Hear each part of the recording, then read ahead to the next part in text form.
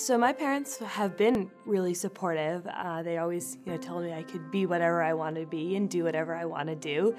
My mom is an accountant, so when we were younger, she taught us math, and my dad was an engineer in college, and so he also introduced me to what engineering actually was, because until probably my senior year of high school, I had no idea what engineering meant or what it was or why anyone would study it. And so just knowing that there was an engineer or explaining to me what it meant was really important to me.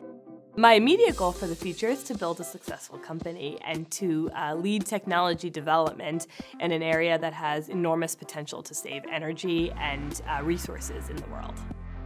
I care a lot about the big picture goal, the mission of providing clean drinking water to people, the goal of environmental sustainability and getting energy from sustainable sources. And even though my day-to-day work is a lot smaller than that, it's all working towards that bigger mission, and that's what keeps me up at night, thinking about the problems, and gets me up in the morning to make me excited to get to work.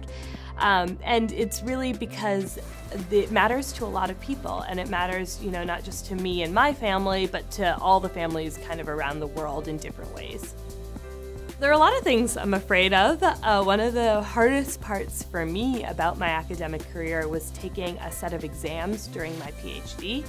And until then, I'd been kind of a pretty decent test taker, and that wasn't something that usually stressed me out.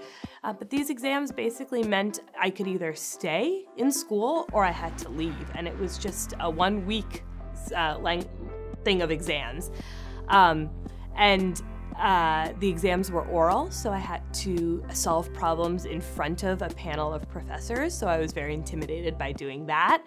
I had to present my research and prove that it was worth it for me to stay, and I had to know pretty much everything there was to know in mechanical engineering, just for a week, but I had to know it all for that week.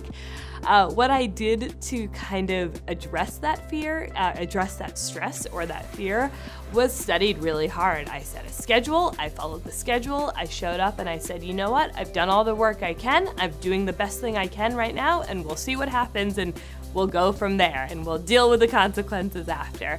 So for me, I think the most important thing is being the most prepared and the most on top of it that I can be, and the rest of the world, I can't control it, and so I just have to let it do its own thing, and I can deal with the consequences from there.